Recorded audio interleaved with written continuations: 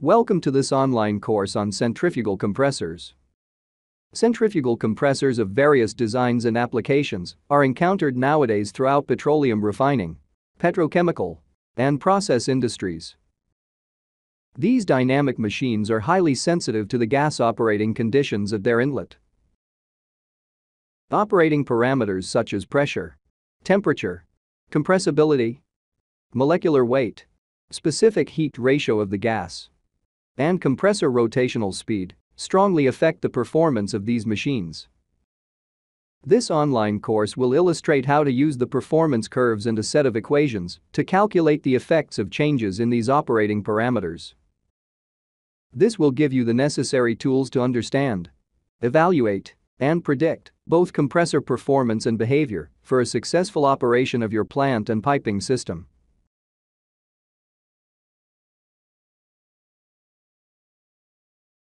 The course is designed around a series of practical examples, which we work through to a solution.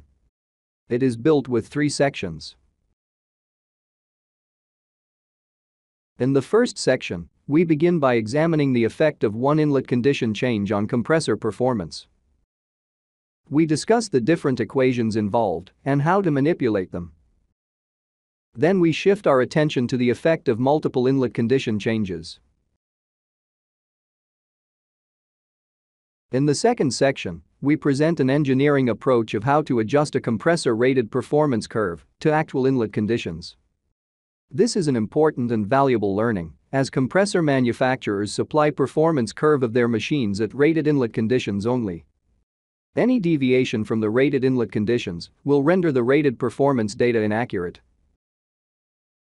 Lastly, in the third section, we cover the important concept of system resistance. Centrifugal compressors, just like centrifugal pumps, must be designed to comply with the needs of the system.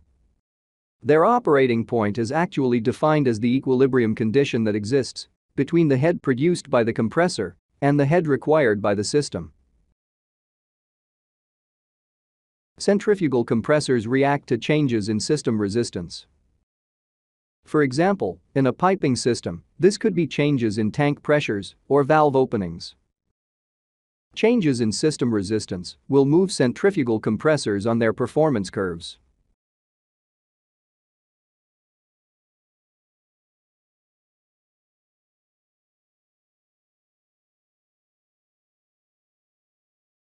Because of this, we say that the system controls the compressor. And if the system makes the compressor do what it cannot do, then the compressor becomes problematic.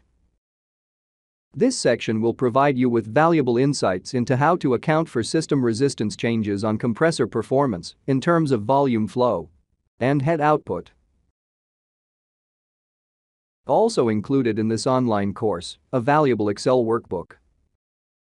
This workbook provides qualitative and quick comparisons and application notes for centrifugal compressors.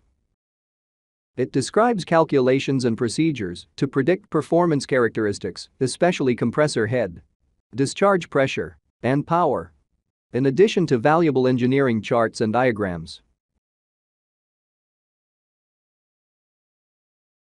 So, with no further ado, check out the free preview videos and the curriculum of the course, and we look forward to seeing you in the first section. Thank you for watching. We hope to see you there.